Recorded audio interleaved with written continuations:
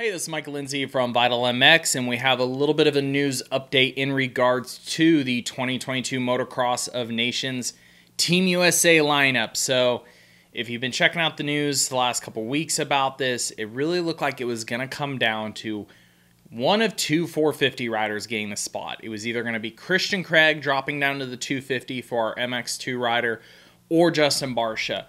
Barcia took the first shot, per se, by riding a fully prepped Red Bull GasGas TLD 250 out of Glen Helen about a week or so ago. We caught that on video. That's actually up on our YouTube channel right now.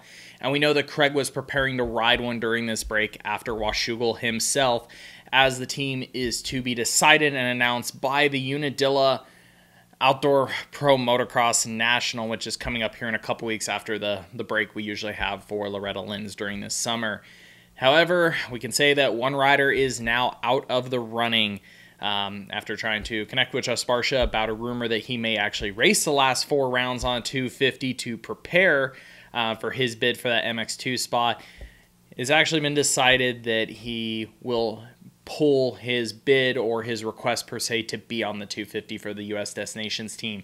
He feels as if that right now at the time, he has to put a lot of focus into the 450 and finishing out his season here in the U.S. strong. And with that, he said he just does not feel like he can put in the proper practice, testing time, and just overall focus on the 250 required to really give Team USA his all and give us the best chance at winning, which in my opinion is super respectful. It's really hard to want to back out of for a lot of riders, it's a huge opportunity in their career to go. Even though Justin's gone a few times, he's definitely somebody who enjoys it. So to basically be able to stand up and go, hey, I can't put in all the effort required to bring Team USA back to the top. Yeah, I understand it. So it really makes us wonder now who will be the guy. So we just said it was supposed to be down to 2 guys, and if the one has raised his hand and said, I can't put everything in that's needed, we would think it would default to Monster Energy Star Yamaha's Christian Craig.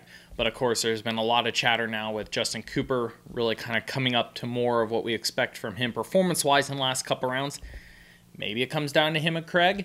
This leaves us with one certainty. Whichever rider goes will be on a Monster Energy Star Yamaha Racing YZ250F, which I think anybody watching this can agree is not a bad choice to have on the team. So that's exciting news for tonight. It kind of gets us a little bit closer to getting to see who it's going to be this year. It's going to be definitely an exciting Motocross of Nations being back here in the States.